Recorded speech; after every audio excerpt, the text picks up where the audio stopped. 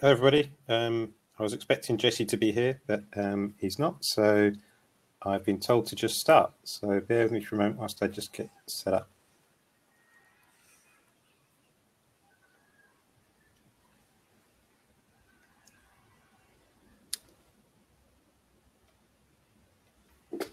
Just want to check everyone can hear me okay. Yeah.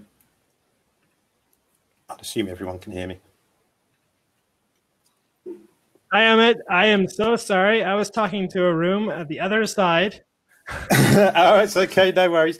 I'll let you introduce me in then. Hey, everybody. That's Ahmet. I'm Jesse. I'm going to give him the floor. This is going to be a really good talk. I am so sorry about that. I assumed it was still in the same space. So now that I figured out which ends up, Ahmet from Tyke, this should be a great talk. I was mentioning that you guys just launched this cool federation tool a couple of days ago, I guess.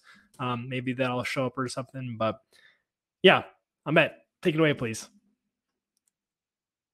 And thanks very much, API Days, for having me. So I'm just going to share my screen again now. Bear with me for a minute. Allow.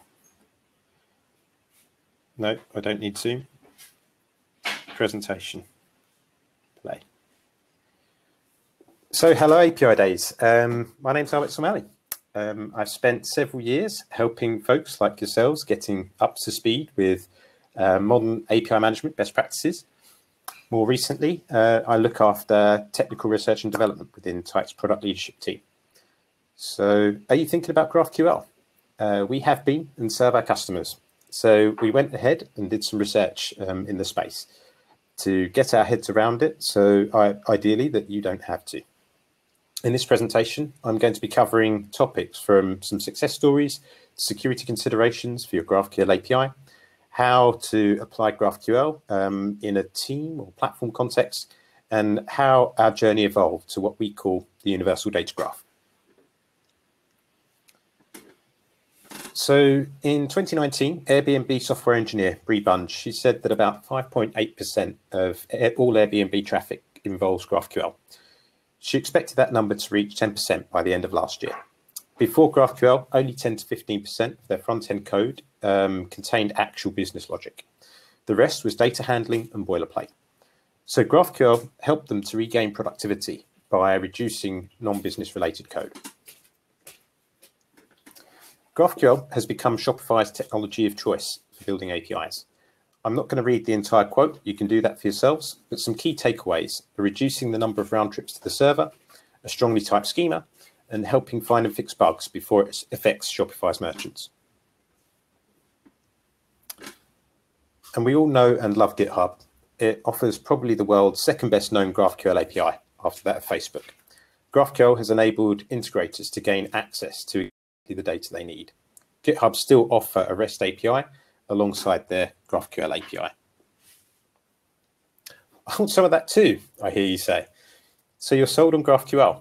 How might you go about hooking up a REST API, for example?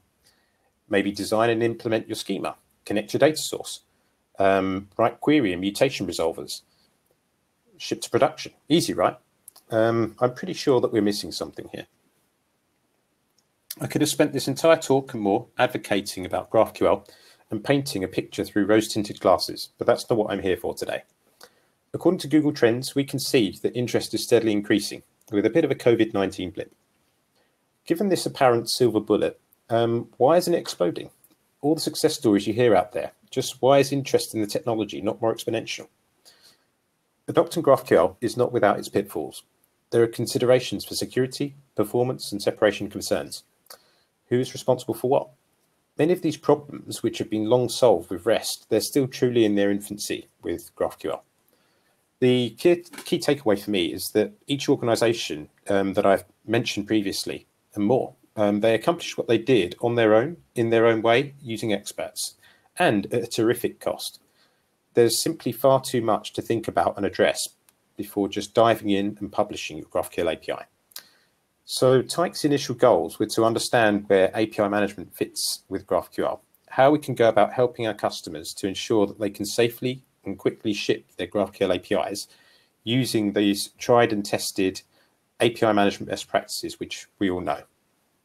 So let's take a look at some of the challenges that Tyke aims to address, alongside why we think they might be particularly difficult for GraphQL APIs specifically. We've been talking to a lot of our customers, including retail, finance, government, across the globe, both seasoned GraphQL early adopters and those who plan to start using the technology very soon. I'm sure most of you here today are in one of these camps. So this is far from a complete list, but I've highlighted some 6 items which I think is actually throttling the mass adoption of GraphQL. Who owns the graph? The front-end developers, back-end developers, or the API product manager? How do I ensure governance for the GraphQL API without sacrificing agility? Do I need experts to manage the graph? Authentication, where does this occur? Authorization, should I be implementing authorization centrally or within my services, or maybe both? Protected introspection, is it desirable to be publishing my documentation to the outside world? Denial of service protection, how do I protect my server from becoming overloaded due to complex queries or bad actors? And how do I ensure quality of service for all of the consumers of my graph? And then schema traversal attacks. Can an attacker obtain information that they're not supposed to in some other way? So your front-end team want to consume this GraphQL API. Front-end teams or full-stack developers, they often own the GraphQL endpoint for their application. GraphQL is typically a facade to the underlying backend services, a niche backend for front-end. So where your front-end developers are responsible for the graph, they then become responsible for the security and the management of it. With the mantra, you built it, you own it. This might be fine for frameworks and indie developers and startups, but it doesn't quite cut it for GraphQL in the context of teams, enterprise use cases, and platforms and ecosystems. So given the success and value of our shiny new GraphQL API, the business wishes to publish a subset of it to a partner. How do should my front-end developers be responsible for securing the graph, nurturing it, and publishing that to those third parties? We've seen several cases where organizations who want to publish a subset of their graph have effectively architected a new niche GraphQL API specifically for that use case.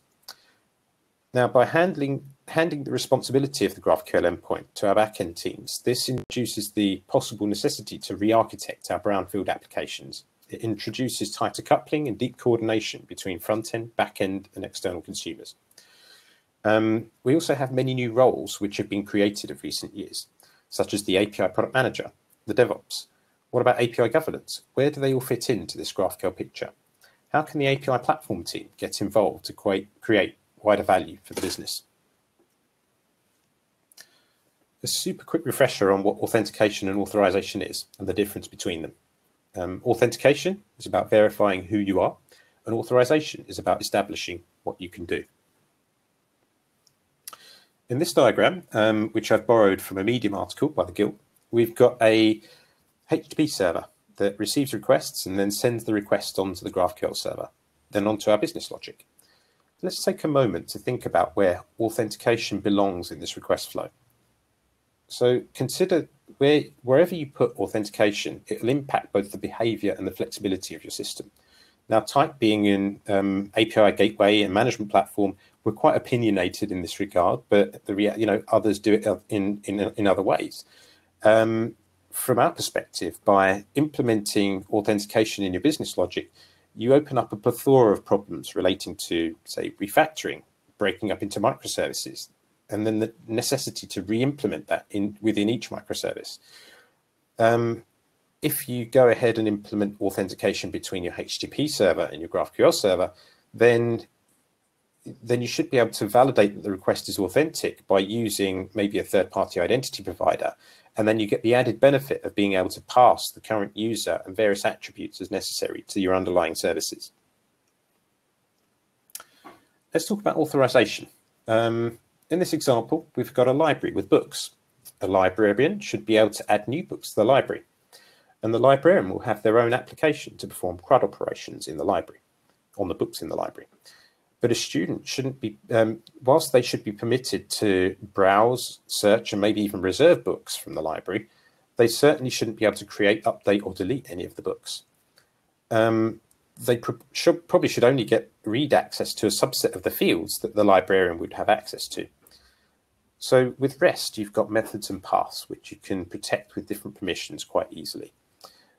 But with GraphQL, because the query is in the body of the request, how would you go about protecting the library from the general public being able to modify and delete their books? Does this logic belong in the data source? Should each microservice or resolver, should each microservice need to apply its own authorization logic? And as your graph grows, how do you maintain visibility? Do you need a separate policy server?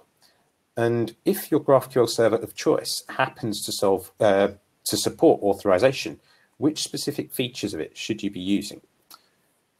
We at Tyke think that GraphQL aware API gateway is ideally positioned to handle both authentication and at least be the policy enforcement point for authorization. It can be done in almost the same way as a typical REST call, which you're all familiar with. We can have our centralized IAM solution, meaning that we can validate the token, check user groups, attributes and scope, validate it with a centralized policy server, and all being well, pass the relevant user information onto the GraphQL server. Let's have a look at my fictitious and very, very naive schema and query above. Imagine I'm only allowed to view my own bank balance. Yet my query shows two ways in which I can access the bank balance field. One via through my user friends, and then one by querying friends directly.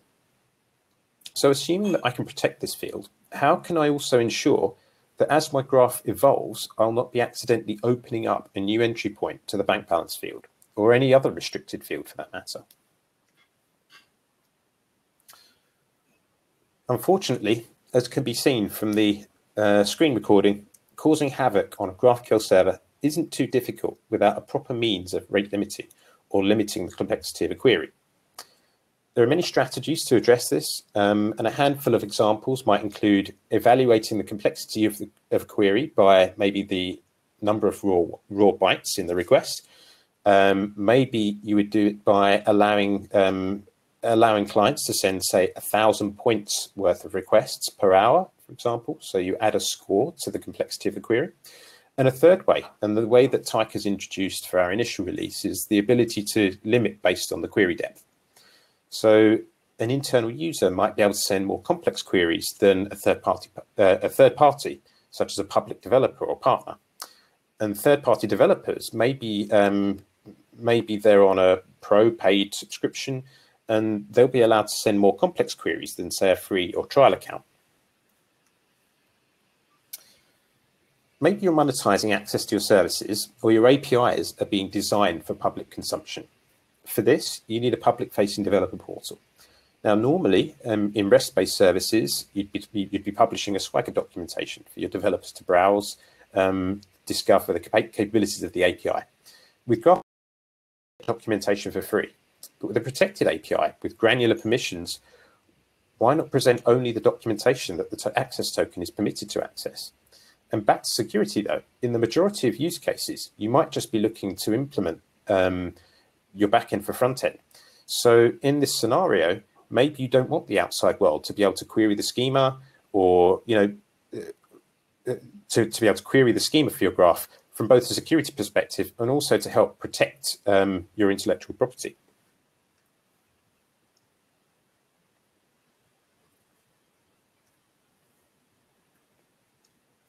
So I hope that I've given you lots of things to think about. Going back over the list above, how many of these have anything to do with your business and solving business problems? And how many of these problems might be better abstracted away and centrally managed by your GraphQL aware API manager? So as we continue engaging with the community, clients and prospects, we realized quite quickly that in addition to the ability to secure a GraphQL API, our customers needed something more. The reality is that probably 99% of the APIs that we consume are brownfield services. Building an ecosystem with integrated components are fundamental requirements in the digital transformation of enterprises. Probably 15 to 20% of web services still use SOAP today. And not everything is legacy either. REST is still king. Microservices increasingly communicate over gRPC, What about my Kafka topics and Rabbit exchanges? So whilst GraphQL might provide the consumer with a blissful utopia and that next level experience, I don't believe there's currently a truly scalable solution to the integration problem. Unless, of course, I'm happy with that niche backend for front end, and I'm happy to rewrite my services, build my facades, and possibly be forced to introduce Node.js to my stack. It's simply impractical and it's expensive to replace all of your existing systems by building them from scratch, solely for the purpose of coding middleware to create that backend for front end. We see a lot of guidance on the web on how to migrate or rewrite your services to GraphQL, but not much in the way of how to go about composing GraphQL APIs from what you already have. After all, connecting your data to your users is what this is all about. The concept of the universal data graph at Tyke was born. Why can't we make it easy for our customers to have their own GraphQL API, be able to use it internally, publish for others to consume, and be able to publish their entire estate, whether REST, SOAP, gRPC, Kafka Stream, or more, without any of the pain or the necessity to have experts managing and maintaining the graph, and at a fraction of the cost, easily pluggable into your CI/CD pipelines.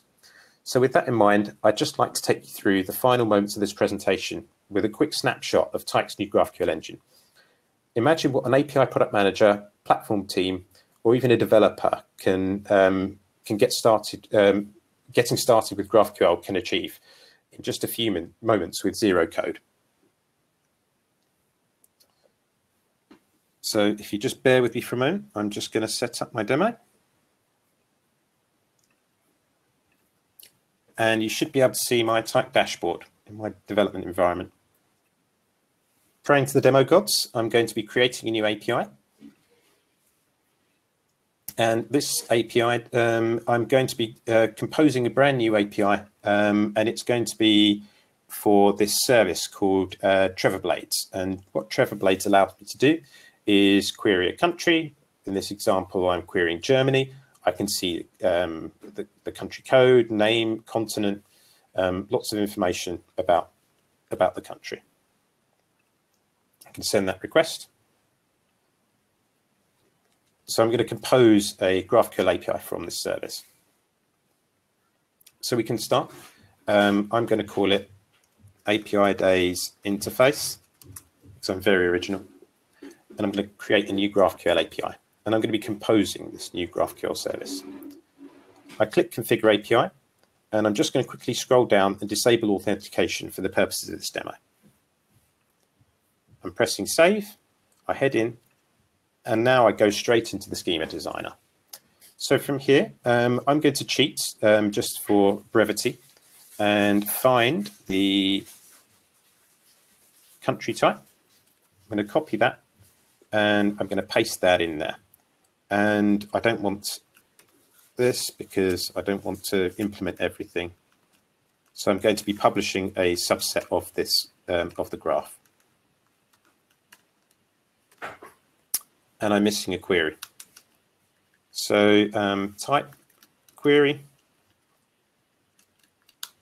and country code ID, and this will be returning the country. And then I click on data sources. And what you can see, we've also got a visual designer, so we can also design our schema via a point-and-click GUI also.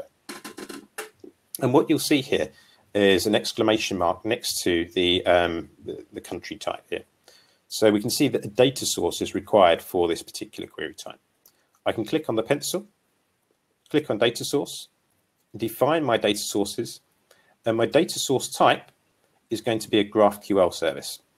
And what I can do now is paste the URL of our GraphQL API in here, and then update that field, and then hit update. Then we can head over to the playground, and I can write my query.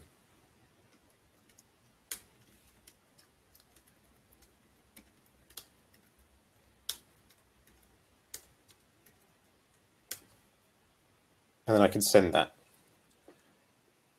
So After a while, adoption of my new API or my new GraphQL API is growing.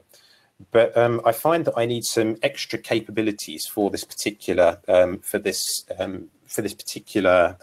country type. I want to enrich this particular country type with some more information. So we have another service that I want to enrich this with. So I can head over to the schema. And in the schema, I want to grab the borders of the country. And this is going to return an array string. And I also want to, I think it's called flag. I want to get the flag of the country also. And you'll be aware that obviously borders and flag doesn't actually exist on this Trevor Blade service. What I've got is a REST API,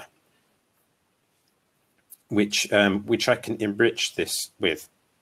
So I can click on borders, I can scroll up, attach a data source, define a new data source, and what I've got is I can hook into services, this REST API, which Tyke is already managing on my behalf, Tyke REST. And I can choose my REST countries. And using the GoText template, I can take the object, which refers to this country object here, .code,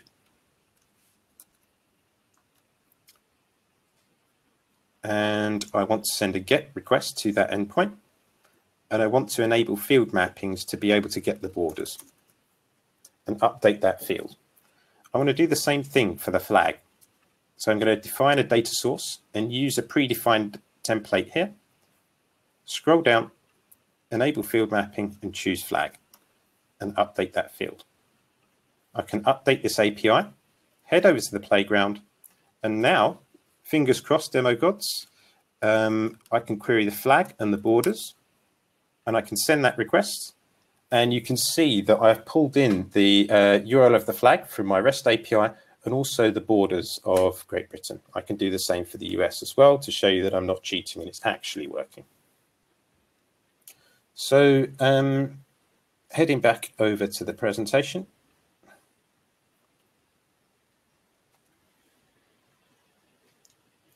I really wish I had the time to show you more, such as taking our GraphQL API, integrating it with the GritOps workflow, with this declarative syntax, the ability to publish between environments, or securing this GraphQL API also. But if you have any questions or wish to see how we've addressed some of the challenges that we've mentioned in my presentation, you can feel free to grab me in the booth after the talk. If you're to take anything away from my presentation today, I hope it is that adopting GraphQL isn't something you just turn on. GraphQL is a journey, and it involves multiple stakeholders within the organization. Everything I've showed you today is available for you to use for free. And all you need to do is sign up for a free Tyke Cloud account. I urge you to all to have a play, get in touch, and we'd all love to hear what's on. So thank you very much. Any questions? I think that you have some spies in the chat, not spy. Your coworker, I'm guessing, Matt Tanner, has been tackling the questions furiously. That was good. Works out really well. That was an amazing talk. Tools like that are exactly what this community needs, what GraphQL needs to be able to implement, to embrace it early on, to work around these issues that are present in GraphQL, and be able to get the best of both worlds. Solve patterns applied to new technology is a fantastic thing. I've played around with the dashboard. It's really great, and encourage everybody else to try it out as well. I will move us on to the next speaker, but I want to say thank you so much for the talk. And they do have a booth. So if you have any questions, go find them. This is a great feature of the platform we're in. Go find them, and you can ask them all the questions you would like. I'm sure they would love to chat and answer any questions you may have over there. So thanks again, Ahmet. That was a great talk. Thank you very much for having me. Cheers. So next up, we have Vishaka from PayPal talking about how GraphQL helped them deliver a faster checkout experience, which should be just a real great brass tacks. How does GraphQL apply in the real world? So moving this along, since I got a late start, welcome Vishaka.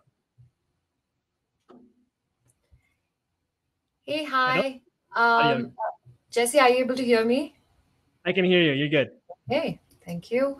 I would be sharing my screen in just a second. Share. Yeah. All right, you're all good. Is it all visible properly? Just gonna make sure that it's all right. Hope this is fine. Hi guys, my name is and I work as a software engineer at PayPal. But I would like for joining in and welcome. We have been using GraphQL in production for over 2 years now. Soon after its adoption, we realized its benefits not only with respect to the performance, but also developer experience. This is what brings me to talk about how we are building a fast experience at PayPal with GraphQL. So before I dive into the how, let's talk about what we actually improved. What you're seeing on the screen are several variations of the PayPal buttons. These buttons are led to a PayPal's checkout experience. This was the state of our buttons several years back. I don't know about you, but I cringe every time I look at them. Some of them were created by us, some of them were created by merchants hoping to optimize their checkout experience, and probably some of them should have never seen the light of the day. Since then, the good news is that we've completely re-architected PayPal checkout integrations. A bunch of a few of our libraries. You could check out these GitHub repos after these libraries truly build cross-domain components. What these modules basically do is create buttons inside an iframe, which gives us a lot of advantages. Action is one of them. Now, all the buttons are HTML and CSS and SVG powered. So no matter what device you are on, you're going to be seeing very, very crisp images. I am not going to be talking about branding here because constant brand recognition is pretty obvious stuff. But the consistency in these buttons were really important. So we've built out several different variations of these buttons with respect to colors, sizes, height, and all of that, which the merchants could use consistently. So we didn't have to worry about those terrible looking buttons anymore.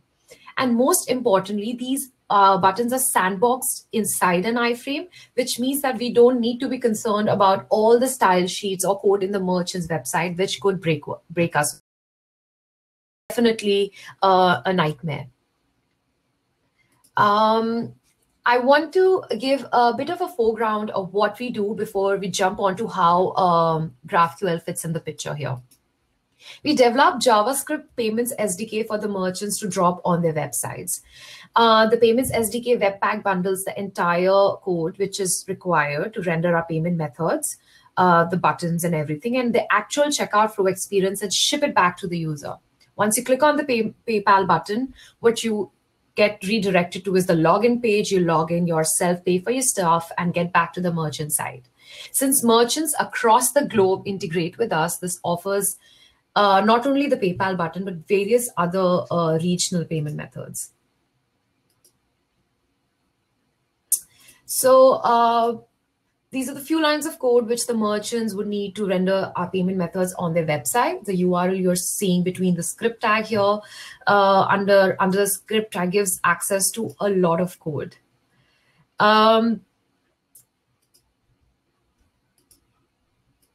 And we render our entire experience in less than 200 milliseconds with the help of GraphQL servers. This is also quite a high volume application, close to 100 million requests a day. So this is definitely a lot of packaging and bundling in a very, very short period of time. So the problem we are trying to solve here, let me get back. Sorry. Yeah. Apologies for that. The problem we are trying to solve here is that every time a person is trying to check out at a merchant's page, and if that merchant offers PayPal, we want to be able to render a customized checkout experience for the buyer. So a simple PayPal button, but much more than that. Now, to decide what all possible payment methods can be rendered, package all of that code and ship it to the user's browser around the same time as when the merchant's page browser is a task. This is exactly what we will be discussing now. We needed a decisioning layer which could do all the heavy lifting for us. A bit of a history here before we proceed into the design. We had all of this implemented, before we had all of this implemented in GraphQL, we had a REST API which did the same job but in a slightly laborious way. Not all the payment methods were defined in that API. The logic for some of them was in the client side, some of them was in the server side, and some of them were config control, which required several separate pushes, app restarts to flush the config changes. With the growing number by this time, we had enough motivation to finally switch this over on the GraphQL server. Now let's look at the design of the schema for determining the payment method eligibility. We defined funding eligibility at the root level, which accepts a bunch of inputs. Now, these inputs are a combination of what is provided by the merchants to us as part of the integration script. Remember the integration script we looked at the beginning of the slide. The rest of the information is the buyer's profile, whatever information we could collect from the user's browser, country, cookies, etc. At the next level, we define all the different payment methods and our partnerships which are offered by PayPal today. Of course, these are not only PayPal's internal products like PayPal Credit or Venmo, but also various other regional payment methods around the globe. And at the third level here are the descriptors for each of these payment methods, which are mostly repeated across. These are eligible, which defines whether the particular payment method is true, reasons behind it, and whether that particular payment method is recommended or not.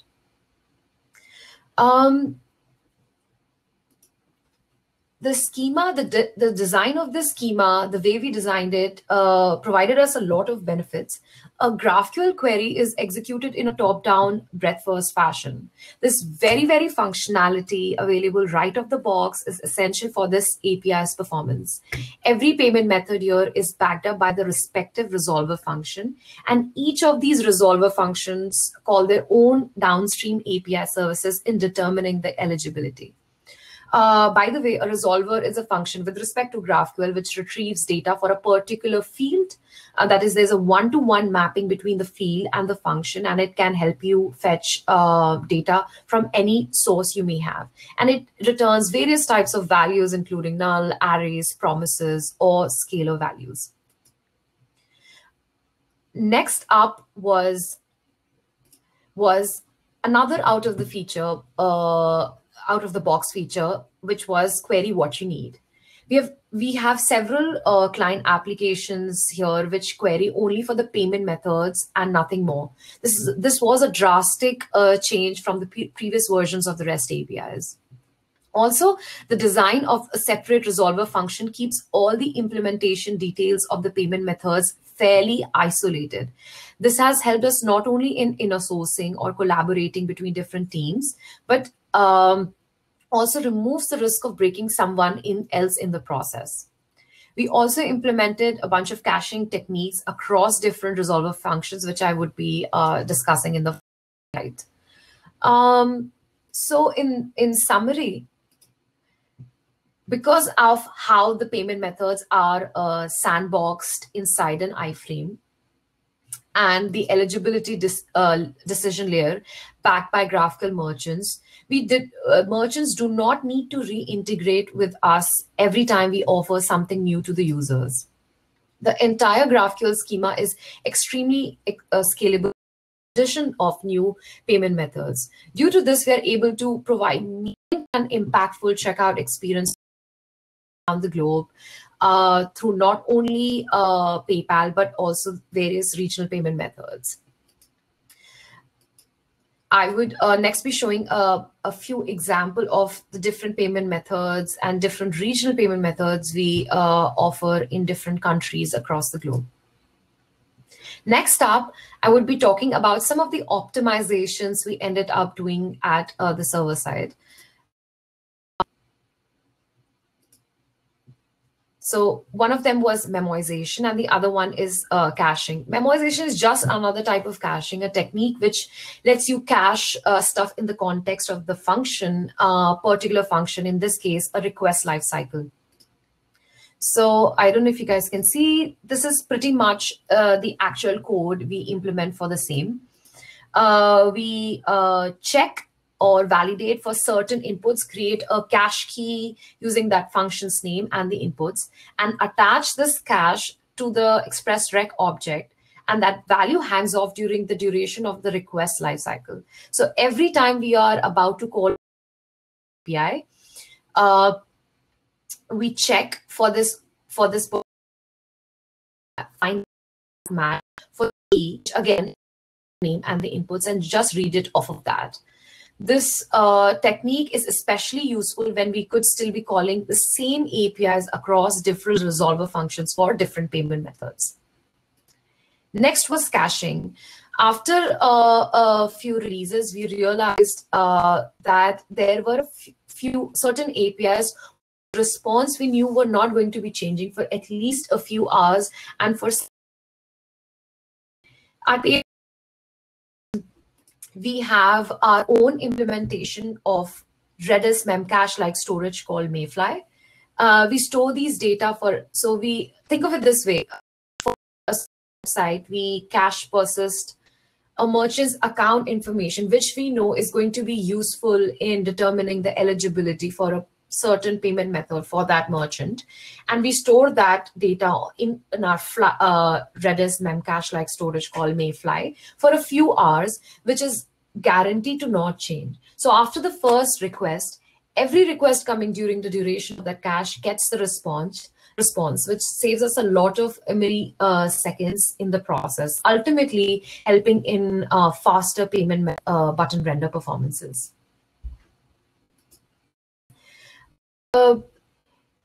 Earlier, we might have known the number of times the API is requested, but we didn't know which field of that resource was really required. We did not have enough insights on which part of the APIs was slow or problematic.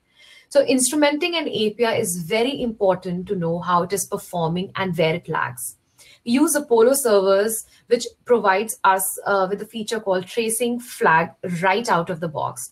This gives detail per resolve, like takes to resolve that particular function, the number of time it's executed, etc. This is definitely a very, very powerful insight. So if you guys can see on the screen, there are two screenshots. One is for the resolver duration and one is for the resolver count.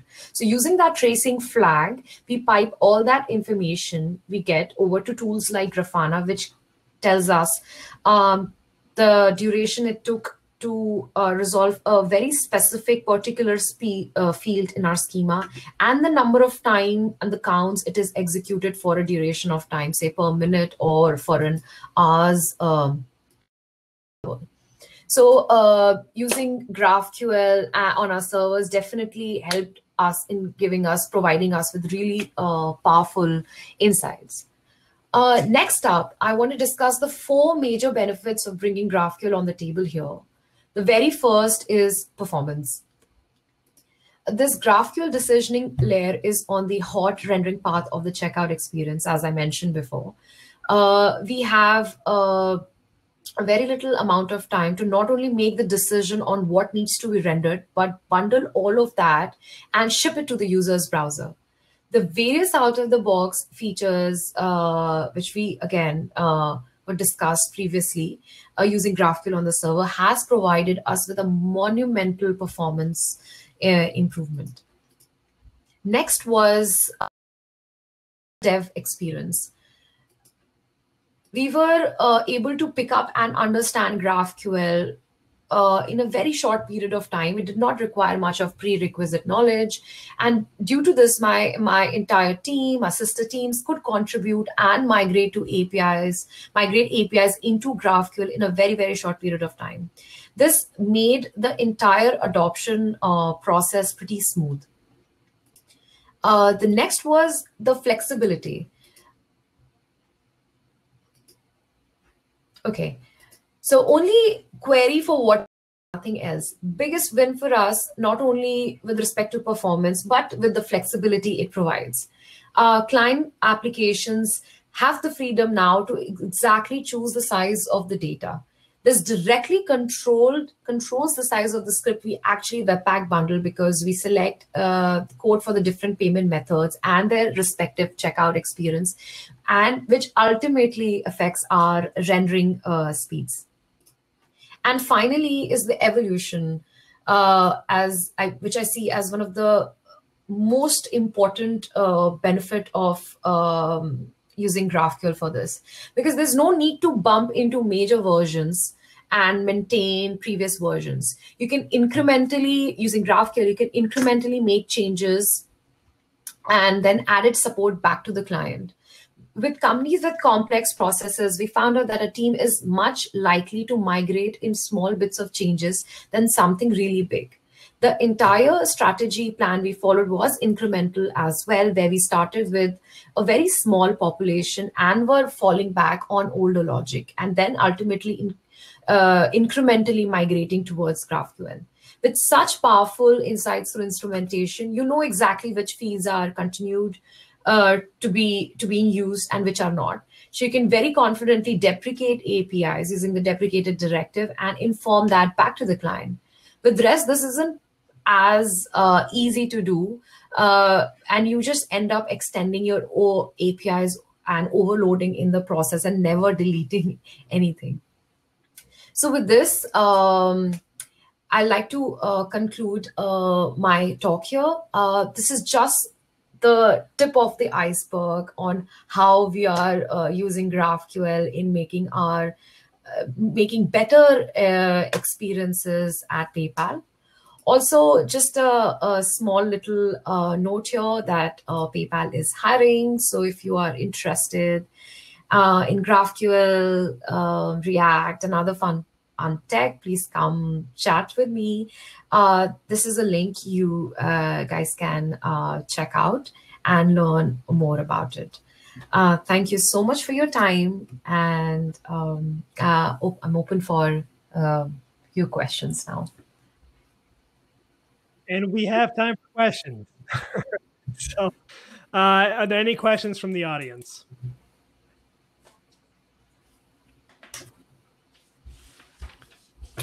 Give this a minute here.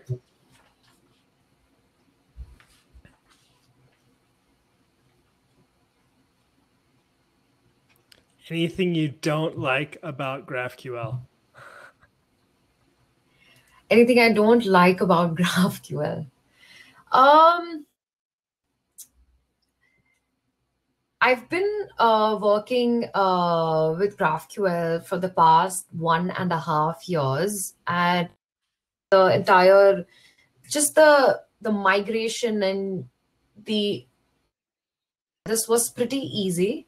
I would still say that in an org where there are implementation of a GraphQL server and you have to make your schema layer or your design a part of it, you might have to go through certain steps. But give an example, like at least in our org, we have a mid-tier application which implements various different schemas, and we kind of have to make sure that there are no overlapping use cases. That is, no two different teams are trying to solve the same problem through two different approaches. So in an entire code base where different teams are collaborating contributing towards migrating all their previous APIs now into GraphQL. It is a bit of a challenge sometimes to design the schema which solves issues for everyone in the audience so that there is no kind of duplication, if that makes sense. So trying to make it which is scalable enough, which is inclusive enough without having redundancy is something which I think has been a challenge for us as our code base is just growing every day. That seems like a recurring pattern, is that when people start to embrace the flexibility of GraphQL, then it becomes, oh, now I have to design this thing a little bit differently. And it was pretty easy. The entire production cycle for us is pretty easy. We design the schema, code it out, and it goes in production pretty quickly. So I think just the ease, that the ease of doing it makes it so easy that people are pretty open, and I think less restrictive about what they are contributing at the end of the day. So I think that has been a challenge which we are constantly working towards. Very good. That was a fantastic talk. I appreciate it so much. Thanks for coming. And if you have any questions for Vishaka, just please message her in the chat. And you can also find her on Twitter, quite active there as well. So thanks again. Thank you so much. Thank you. So next up, we have Roy, who has been at a lot of conferences that I've organized. Roy gives a fantastic talk, and he'll be talking specifically about his experience implementing GraphQL in the tech stack for the city of Amsterdam, which sounds like a pretty darn cool gig, to be totally honest. So I'm going to go ahead and hand it over to him so I can get started here just about as on time, and floor is yours. Hey, thank you, Jesse. So yeah, hi all. Nice to be here. Let me figure out how to share my screen.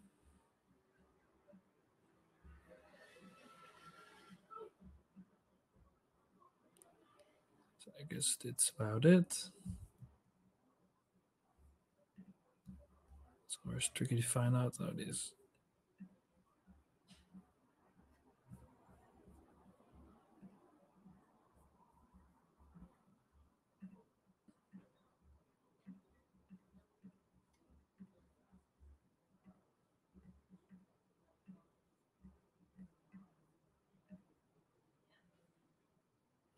So I guess, yeah, Jesse, are you seeing my screen now? Just to be sure.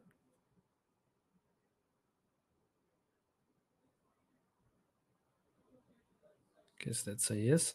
So yeah, I'll be talking about GraphQL for cities and also GraphQL for other public organizations, because probably not all of you are working for your local city, and maybe you're working for other public organizations, maybe for health organizations or like big banks or insurers that also are considered public organizations.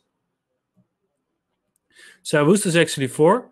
So one of the things we noticed when I started working at the city of Amsterdam is that open sourcing is more than just putting all your code in GitHub and just put it on there without any additional information. That's something a lot of companies do. They're saying, hey, we're open sourced, but then again, they just put all the code on GitHub without any documentation, which makes it really hard for other people to understand and value your code. So that's something to understand before starting this talk.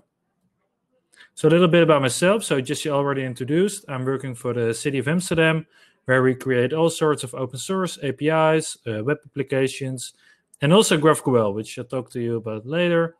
I also teach React and GraphQL for the React GraphQL Academy, and I work with some other companies. But next to this, you can also find me on Twitter, where I tweet a lot about React, JavaScript, TypeScript, and of course, GraphQL.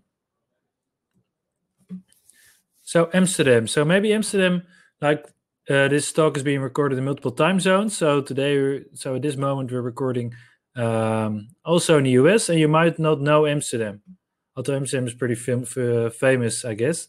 But Amsterdam is a city in Europe, in the country Netherlands, and it has been there for a long time. So we're almost 800 years old, and we almost have 1 million people. So maybe Amsterdam sounds really big. It isn't that big. It's just like 860,000 people, which isn't that much if you compare it to London, which is pretty close, which is like over 10 million people.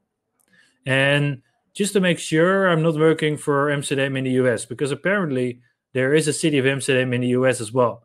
So last fall, I was visiting Washington, and I was trying to find the time to go to the city of Amsterdam in Washington, or at least close to Washington, but I couldn't find the time. And just to be sure, the city of Amsterdam in the US, it's way newer, and it's pretty far away. It's like almost 4,000 miles, or like 6,000 kilometers if you're from Europe.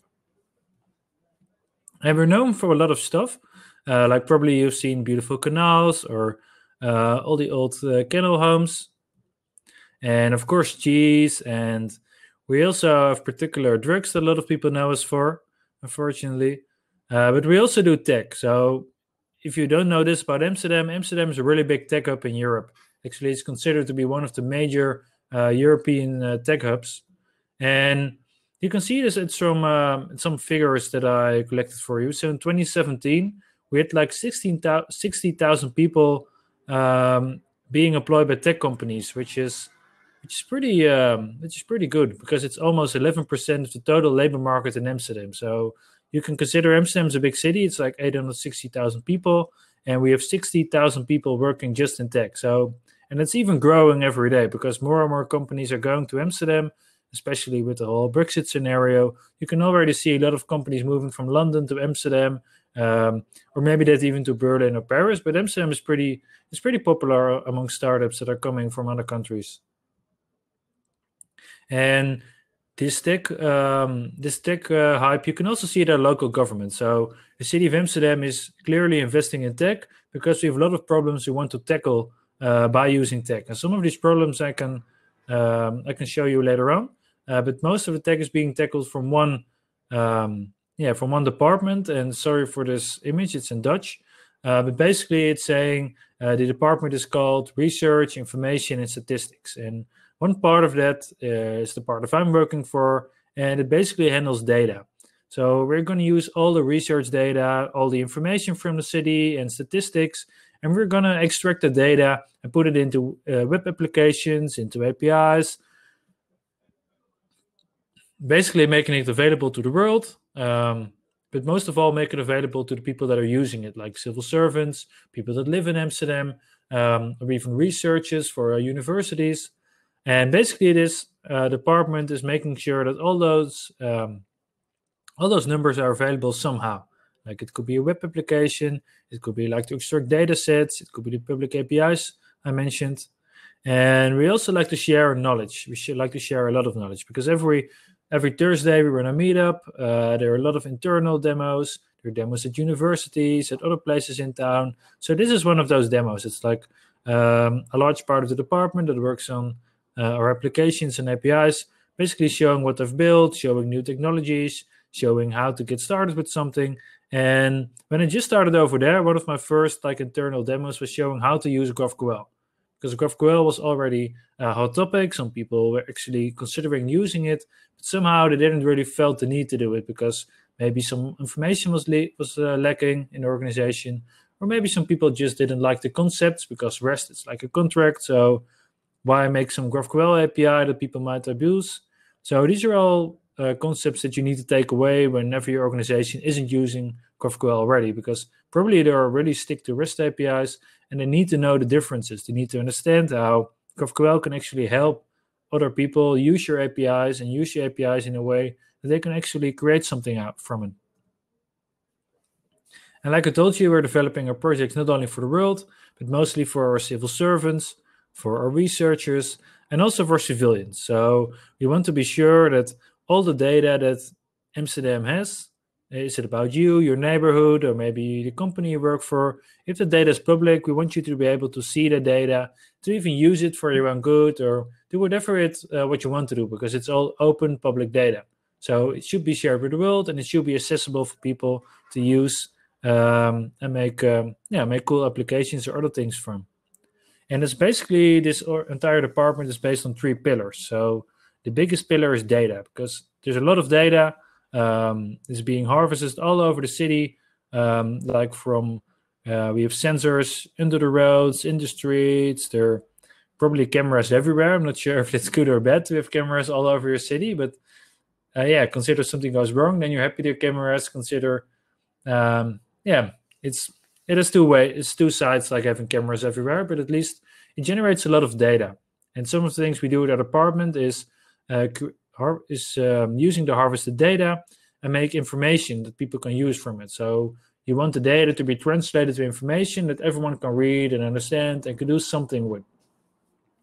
Another part is knowledge. So we want all this knowledge that we gather from the information, from the data.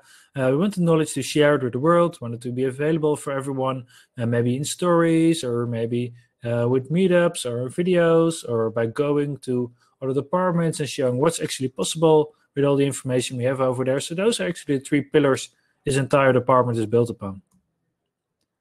And like I told you, every city is facing problems, like every organization is probably facing problems, and those problems can be real good, and the problems can be real big, and they can be really small. So probably you're living in a city as well, or maybe in a small village, then I guess you're lucky because you don't have to deal with all the big world problems from there. But some of the problems we're facing in Amsterdam, in these beautiful canals, is tourists. As you can imagine, a lot of people want to visit those beautiful canals. They want to see Amsterdam, they want to eat their cheese, maybe want to go there for the drugs or the parties as well.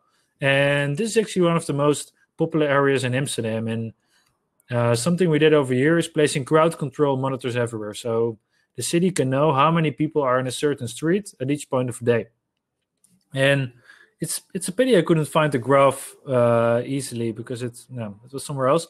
But you can see in this area that's actually purely based on tourists, it's almost empty now because due to the entire situation that we're also talking remotely with each other right now, this city is almost empty now because one of the things that tourists brings along, it's like people don't want to live in a tourist area because they want to live somewhere nice and quiet where they can actually enjoy their day and do their work. And one of the things you see in those very crowded places that people start living there again and everything starting up. So this problem was actually handled for us by external means.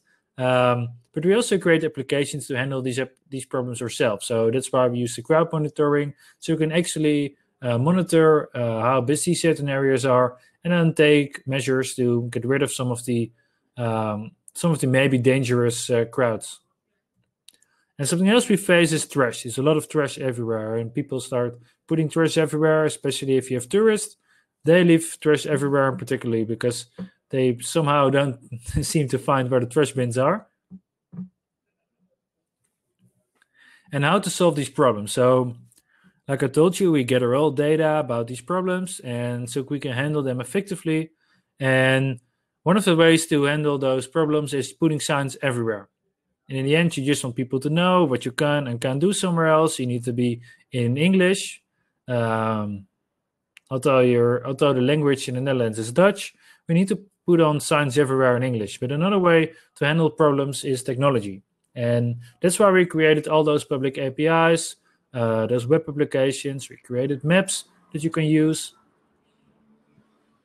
So this is an example of some of the public APIs we have.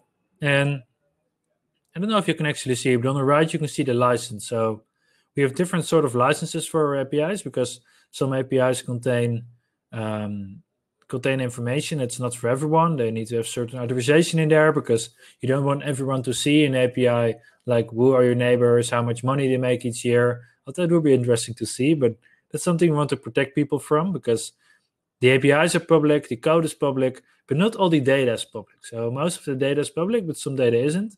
So that's why we have different licenses for each API.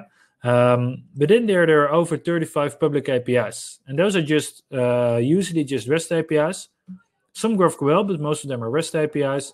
And there are also map layers in there or even map servers. There are data sets that you can extract.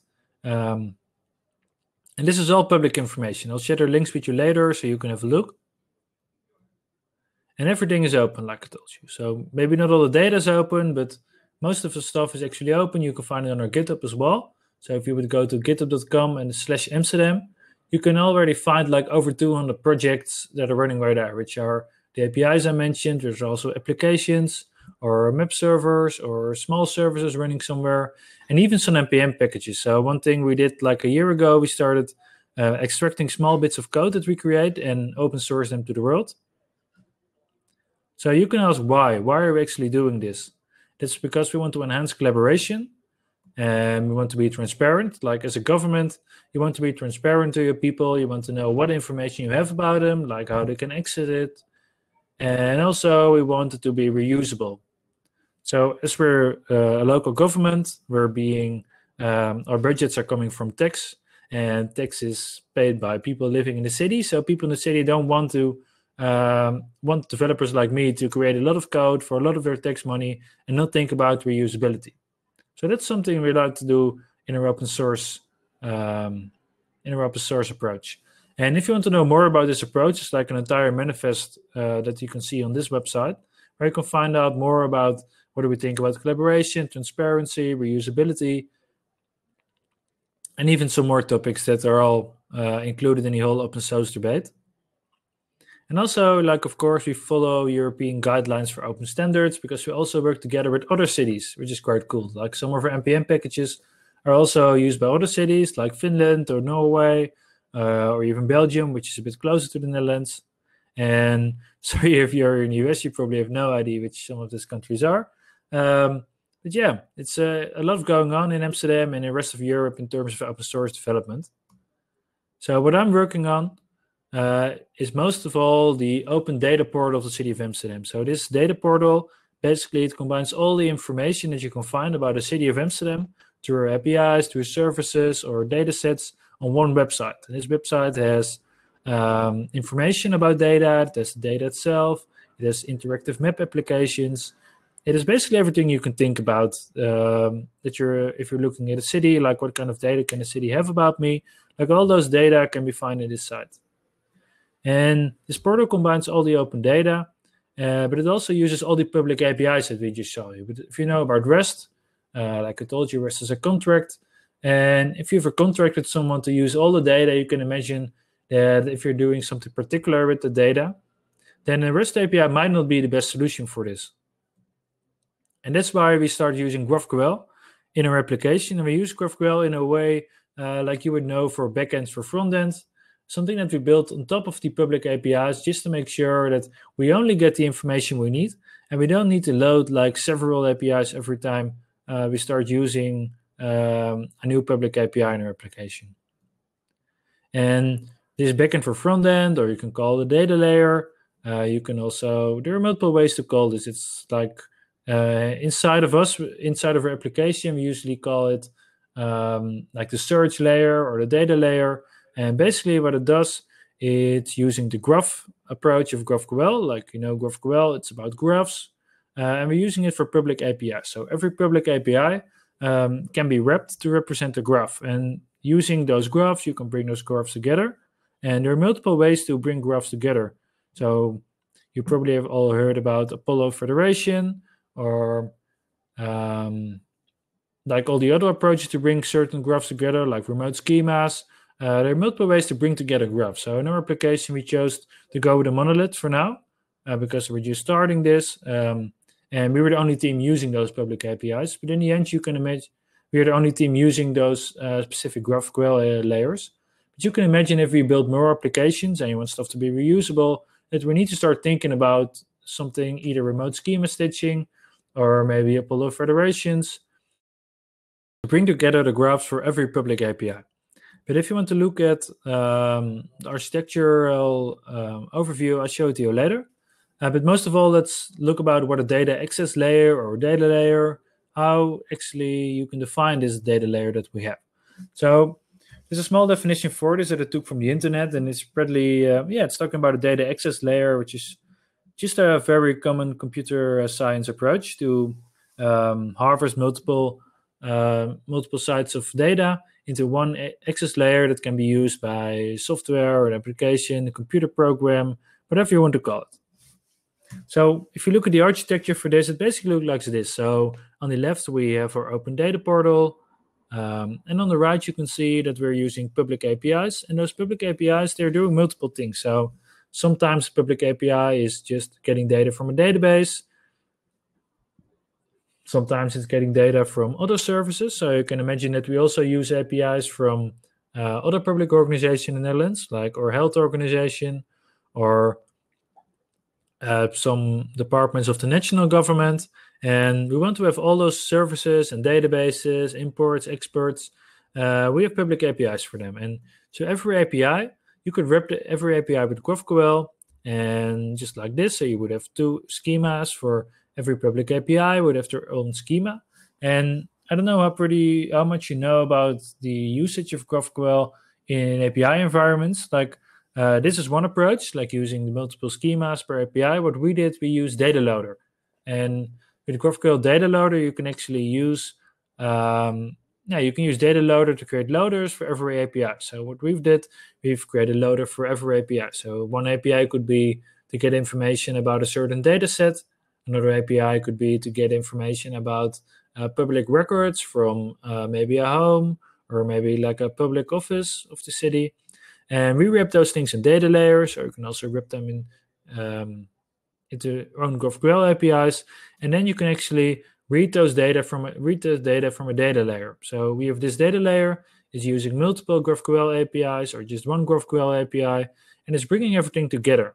Because all those APIs, they need to be read, they need to be normalized. Sometimes they're built by different teams. So this data layer is picking up all the hard work for us and is actually normalizing the data, putting it all together, and making it available for our front end or a web application to be readable. And this is basically because all those public APIs, they have their own schemas, they have their own way of working, and that's one downside you have with large organizations. So you want to have an API that could be able to be used by as much other people as possible. But on the downside, like making stuff generic, making it to be used by a lot of people, it's often very hard to use it for a specific need.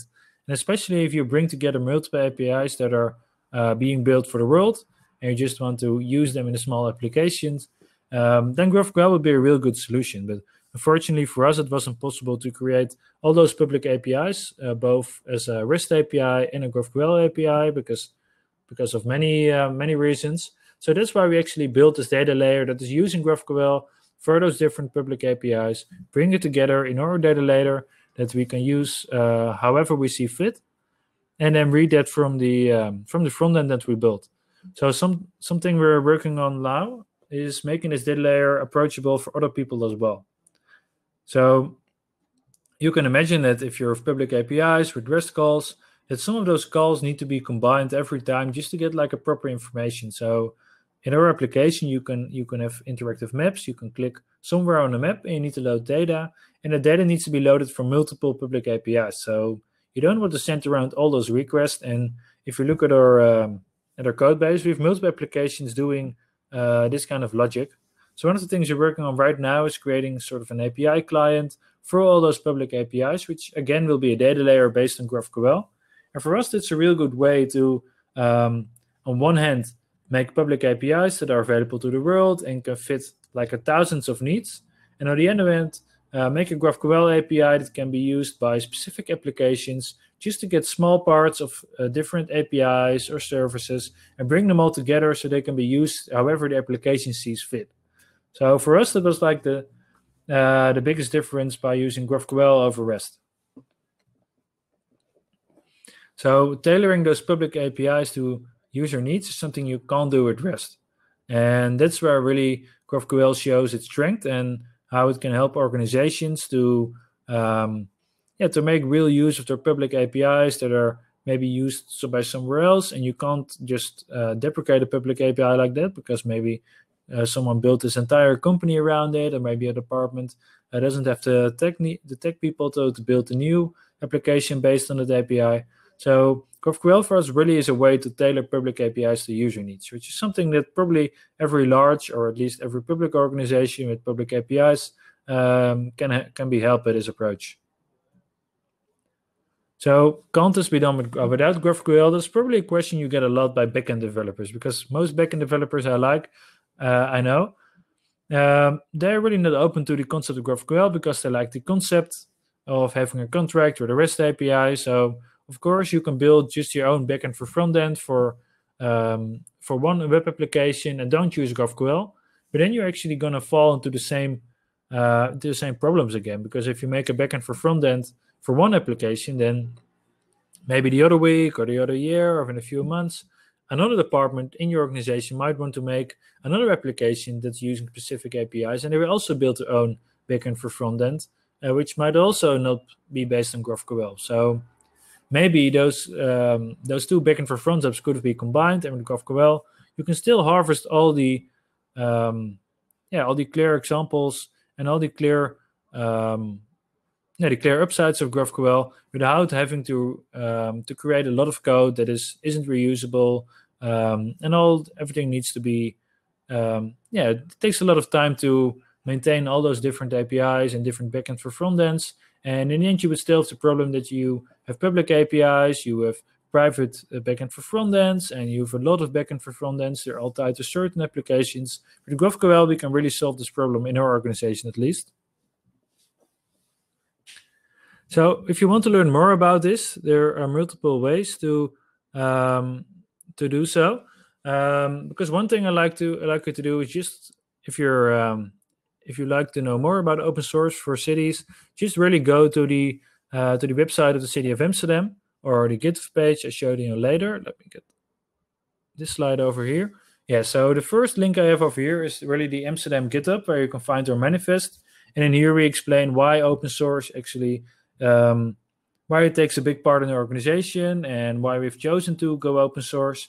And on our GitHub page, you can then find, on our actually GitHub repository page, you can find all the projects that we created. And in here you can find public APIs, like I told you. You can find map services. You can find web applications. But most of all, you can also find some GraphQL APIs in here. And yesterday I had a meeting with one of the other people that's working on a very large data processing application inside the city of Amsterdam. And they actually managed to use GraphQL for streaming data.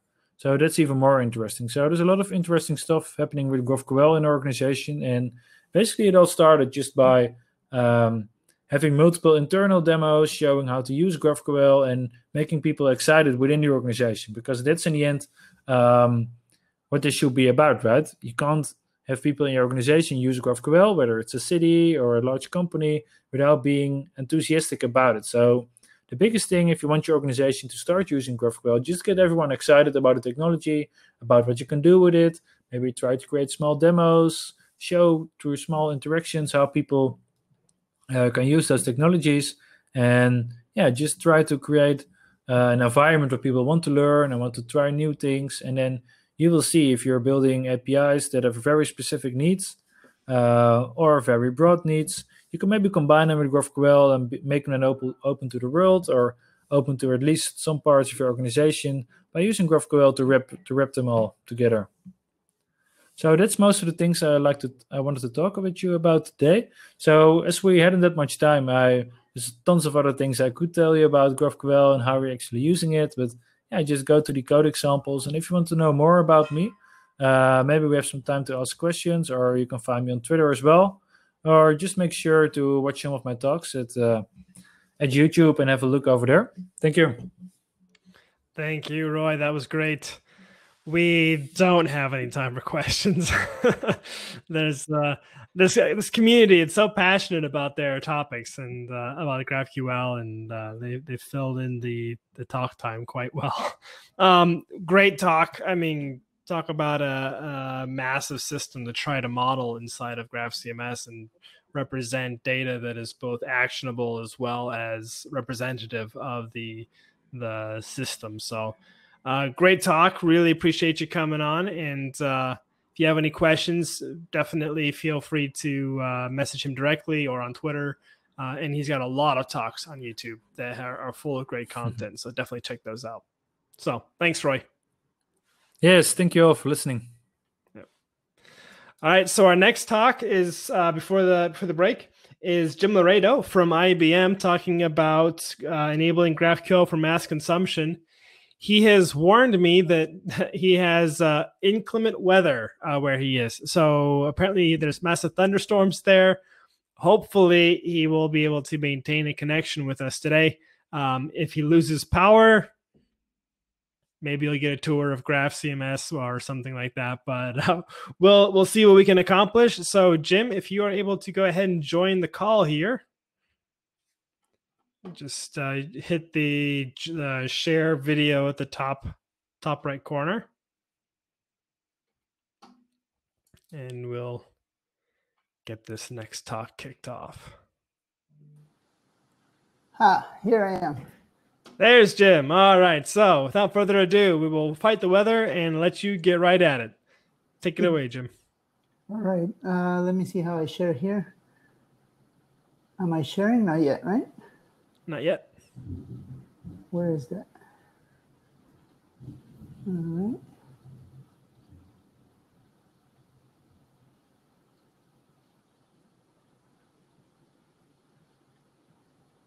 I think there's a button down there at the bottom in between the row. Yeah. Mm-hmm.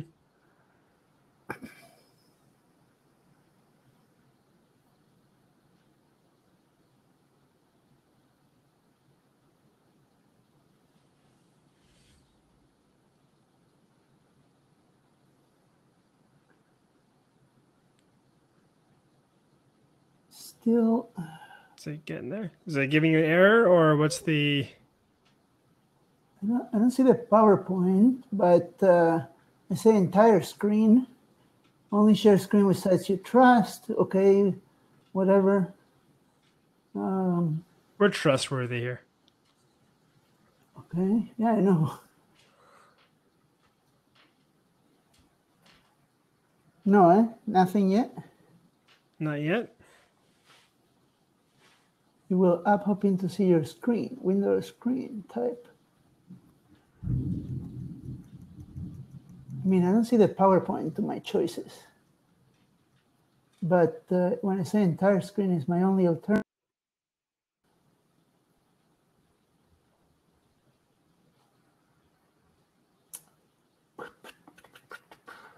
May just have to go with that, huh? Well, hold on a second. Why is not letting me? Let me just try something.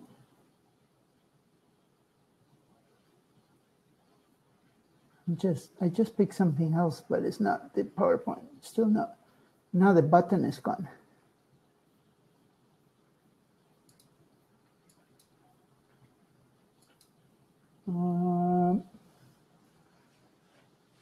Let me quickly switch to Chrome. Okay.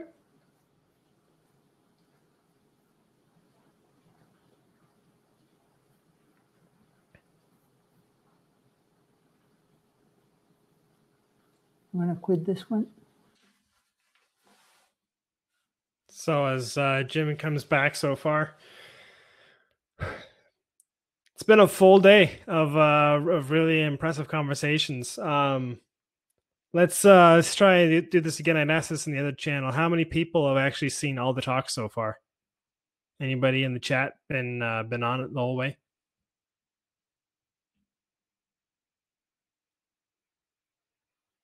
Any true fans? They'd be lying. I've been here for all the talks. Hey, we have one. Oh, Hannah, this is my hero. All right, Jim, you're back. Okay, let's try it.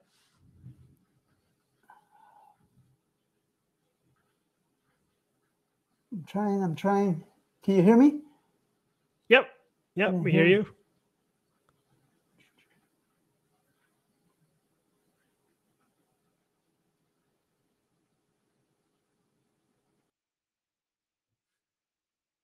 All right, so I mean, I want to encourage you. I mean, this next talk is also going to be very interesting, but do stay for the very last talk as well. It's going to be a great fireside chat with the CEO of Apollo, and I'll be interviewing him. It's going to be a lot of really interesting topics in there, a lot around the idea of data modeling that's been discussed. So some really fascinating stuff in there, I'm sure. Yeah,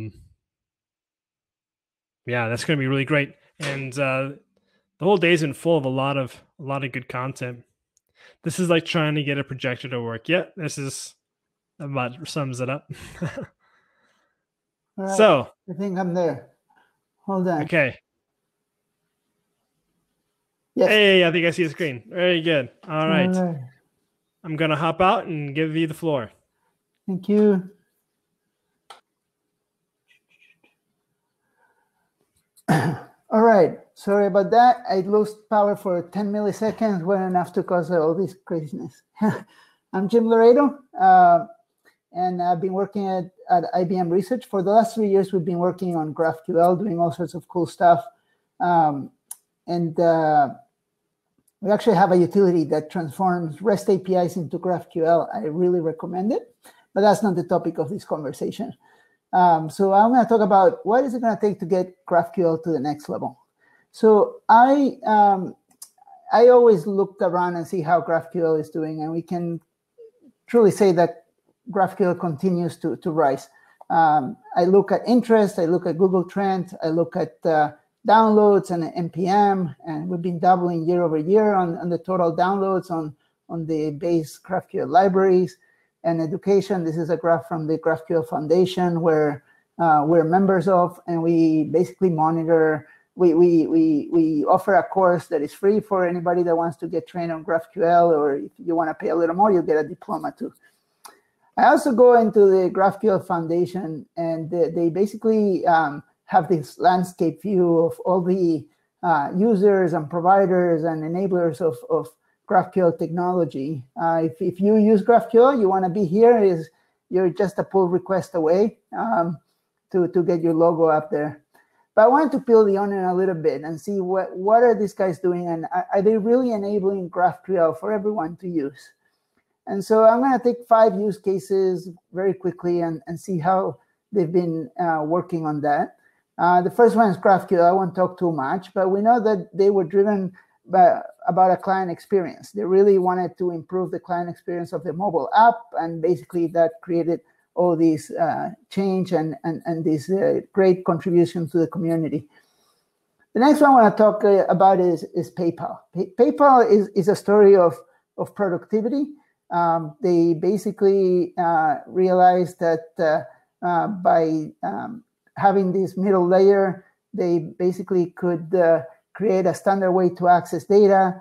And then they realized that they didn't have to spend so much time gathering data, that was what their UI developers were doing, that they cut down their basically the amount they needed to develop a UI by substantial amounts.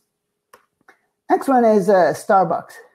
Starbucks is a story of integration and culture. They realized they could continue to use all the investment they had in REST APIs, but create a way to streamline their business logic, organize the data, and basically provide consistency across their platforms. And also they realized once they saw the light in their first application that this was a way to basically build for the future and continue to use GraphQL in other applications. Artsy is a marketplace for art. Providers and of art can come in and sell their art, and you can go in and participate, buying, I think, even auctions. For them, it was one of also the client experience. They realized that you could coalesce requests and get your data quicker. And the way they put it, happy users. Faster apps means happy users. Happy users means basically everyone's happy. But they also talk about one of development experience with the documentation and having basically a live playground available and the docs available. I mean, you're probably thinking GrapqHQL, and that's a big change for those of us that have used REST. Finding the right REST API that is in sync with the service you're trying to access is not an easy task. And finally, I want to talk about Shopify. And Shopify, an e-commerce provider, they basically wanted to extend their experience and the value they had obtained with GraphQL to their ecosystem. They wanted others to build applications with the higher quality, with less code, take advantage. They find an easy way to promote their documentation, and all those gains that they had had internally, they wanted to promote them outside so their partners could build applications just as fast. When we have this kind of landscape for the API economy, one of many at IBM, but in this one, you can break down the API economy in many ways. There are, of course, monetization and business models. There's a whole aspect of promoting and advertising to encourage adoption of your API. But I want to, and then the what is the true enablers and what drives this API economy? And I want to focus on this last third. I mean, GraphQL APIs are APIs, so business models and monetization may change a little, but they still APIs. So I'm not going to touch in the middle one. I want to touch to see if, does GraphQL continue to enable and drive the API economy? So if I look at this from a point of view of drivers, we have these 3 dimensions. We can see that the Shopify story suits at the top, right? Creating ecosystems, making it easier, faster. Shopify, of course, and PayPal bring that notion of speed to market, faster turnaround and faster delivery. And from both Facebook and Artsy, we see that the aspect of thinking about the customer and their experience and making sure that they can that those APIs change the way their applications get built.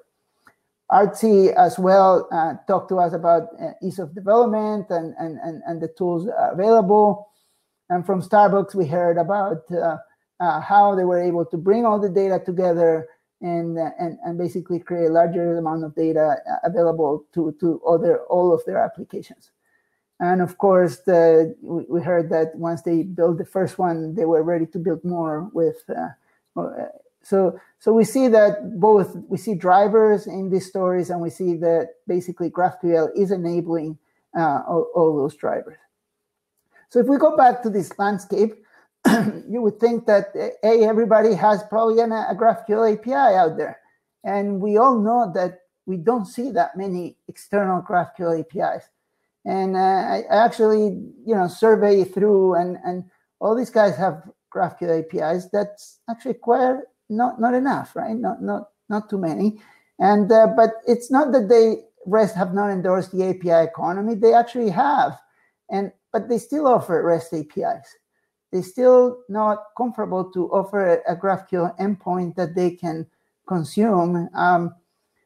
Everyone has their own reasons and maturity, but Facebook's still offering a REST API. You look at it, it does look like a GraphQL endpoint wrapped around REST, but nevertheless, it is probably because there are challenges. And so if I go back into all the survey that I did, I see, for example, Starbucks. And Starbucks, they said they were going to build more applications, and here's the tweeting about their store locator application that they built, and they use GraphQL. If you read that all the replies, someone says, hey, is this just US? And yeah, they said US and only 2 other markets. But hold on, a store locator is not very different here or anywhere in the world.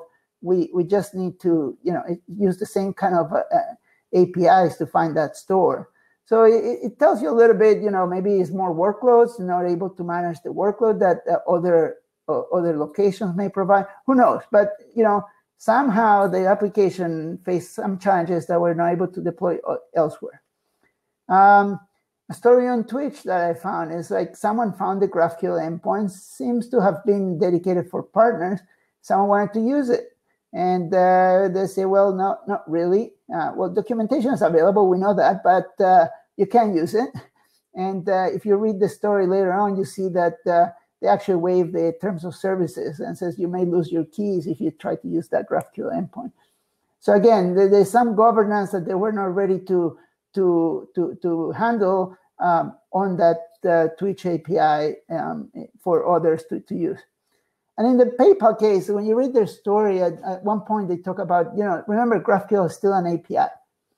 And they said, you want to make sure that you have sufficient logging, retry, circuit breaker patterns, rate limiting, and query complexity checks. The first view we've seen before, the last one, query complexity checks, is a little different. But we know as GraphQL users what that means. Each query is a little different. Each query can carry different meaning, and they actually can overwhelm the backend depending on what it tries to do. And so rate limiting now is a little different. It's not just how many requests per minute. And I may need to, DDoS has a different meaning. We need to figure out when it's time to block someone.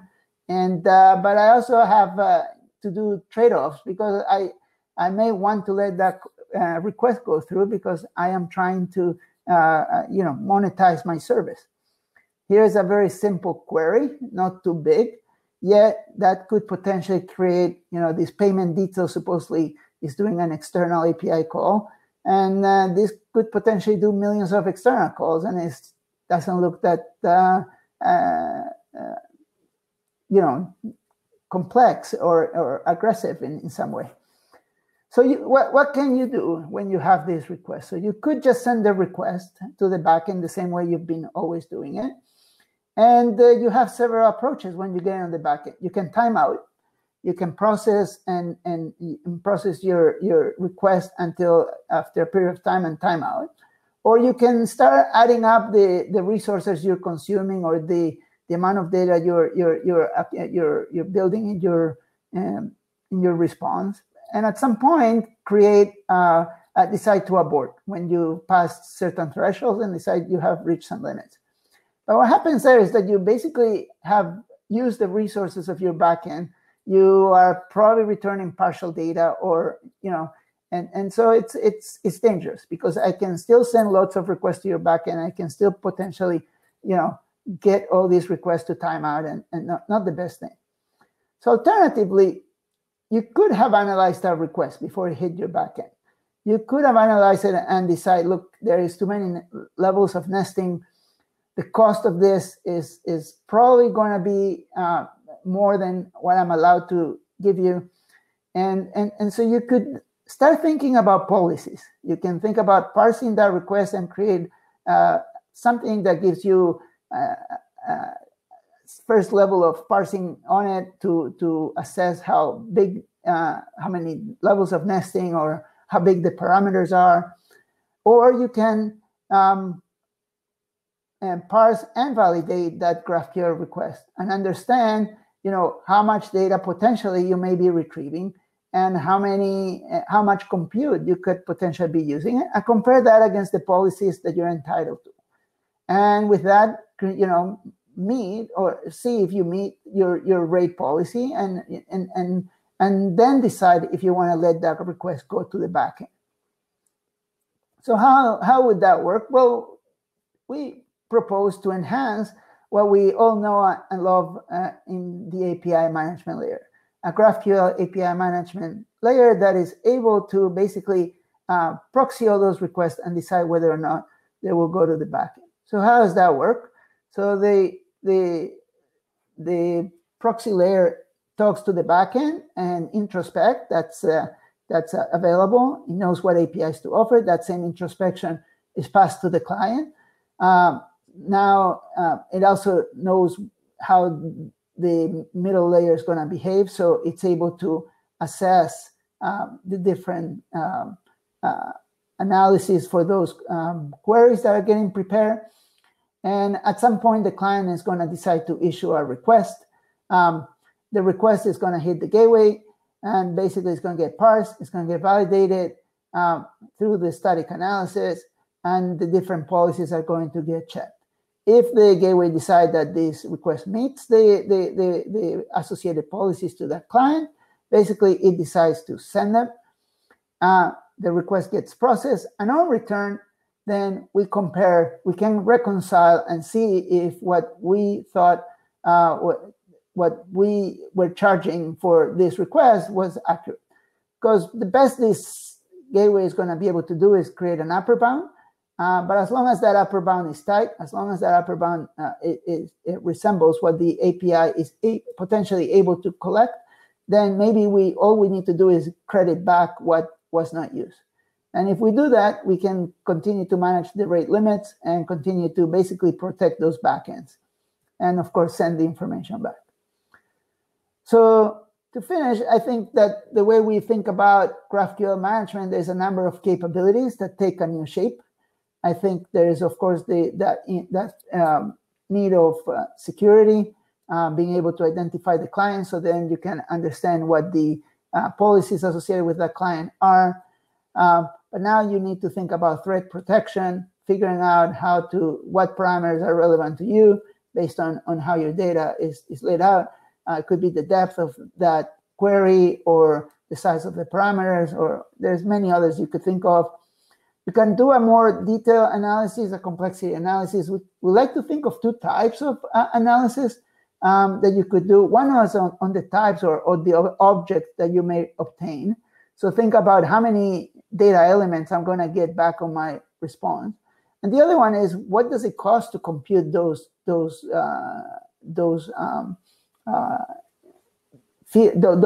data elements? And that basically is almost like a way for the provider to assess the execution cost of that request. Think about the number of resolvers that potentially is going to get called. Some resolvers may be more expensive. Some resolvers may be straightforward, or may not, or may be part of another one. You can then have runtime limits adjusted to the outcomes of this complexity. Of course, you can think having that layer in the middle, you can help you virtualize your data. You can create subsets of a given API, a given schema to be something that you offer, protect certain fields perhaps, or manage scopes based on the user that's requesting it. And of course, you get your analytics. Your analytics gives you the metering on how you've been using the service, and the added benefit, of course, that what schema is getting used, which is always a good bonus. So you start to understand, operations you may not need, or operations that need to be reinforced with additional backend power. So in essence, we can't do that alone with how GraphQL is today. We need to augment with some configuration information. That's not that terrible, because at least the provider understands how its backend works and knows what it costs, so it could easily augment that. We believe by doing that static analysis, we can query the request prior to execution, and say if we allow them, and ultimately we can reconcile the responses to make sure that we update the limits, the rate limits, and the analytics that come with it. Conclusion, I think GraphQL is redefining the way client-server interactions happen. It's definitely changing the development culture of enterprises, and I think it's enabling how providers can start talking to their larger ecosystem. And by bringing GraphQL API management into the mix, I think we're basically going to reinforce to basically enable those drivers with this technology, so that we can protect our backends and respond to our client needs.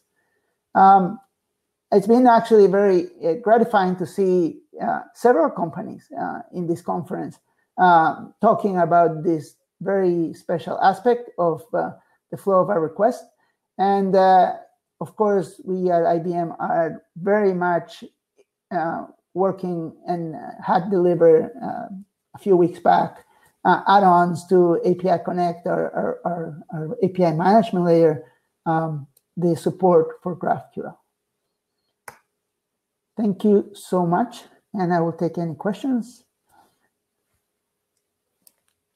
So we probably have time for like one question, and then for the break before our final talk. Do we have any specific question here? Let's just take a look. Anything specific? These are great architectural patterns, and a lot of important things to bear in mind.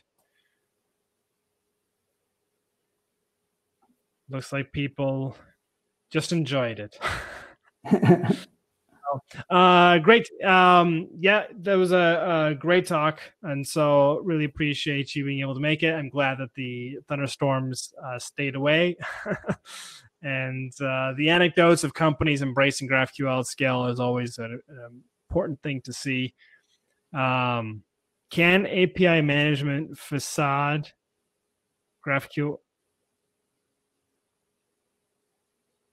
Can API management facade GraphQL API management? If I were to guess the question. Mm-hmm. So, right. I think I understand what he's trying to say. Yeah. So you sure can put an API management today, but all you're going to do is meter the request. You're just going to get a post, and you're going to send that post to the backend, and you're not going to understand what that request is. I mean, GraphQL, the value is in the request, is on the content of that request. Well, with REST, we were able to do that just with basically the signature of the request, or with the name of the method in a way. So it's not enough. It's not enough. It's not going to give you the proper rate limiting. You're not going to be able to protect your backend use of resources, which is key. You're not going to be able to anticipate a threat. A very small query, we actually even had and by the way, people have been doing this. Those that have exposed APIs have been able to do this, but they're not doing it with this middle layer. You can see how Apollo is doing it. They have a way to do a rate limit, but your request has reached the Apollo server. There are rate limits defined by GitHub, for example, Shopify. But those are proprietary methods that they follow. So I think if you want to kind of adopt GraphQL, expose it to others, even internally, then you need to start thinking GraphQL API management in some way. Very good. All right, so we will go ahead and break now, and then we will be returning in about 14-ish minutes for a fireside chat with the CEO of Apollo. That is going to be, I think, a very interesting conversation. So I would recommend everybody return for that, and we will see you then. Thank you.